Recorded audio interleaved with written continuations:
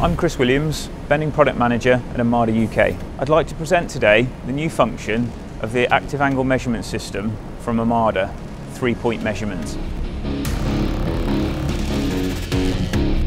AMADA press brakes can be equipped with bending indicators for fast and accurate angle control.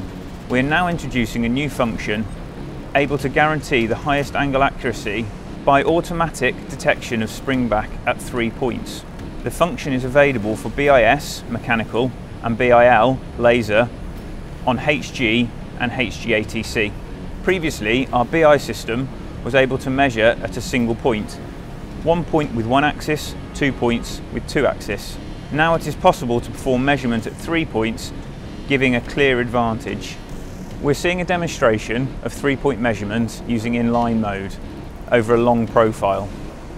This part is 2.5 meters long and 1 mil thick aluminium and is a typical example of where the new function is particularly important. The BI sensor moves from the left to the center and measures and then returns. Both left and right sensors now measure the effective spring back and the angle is adjusted at all 3 points. The process is possible with either 1 or 2 BI sensors. The final result is extremely accurate along the complete length. Angle accuracy is often driven by material quality or nesting methods. It is difficult to keep proper accuracy of the finished part. We are looking at a comparison of the part processing with and without BI. The result of the first part bent without angle control or correction shows the accuracy is not at its optimum. By using the BIS 3-point measurement, the result is extremely accurate.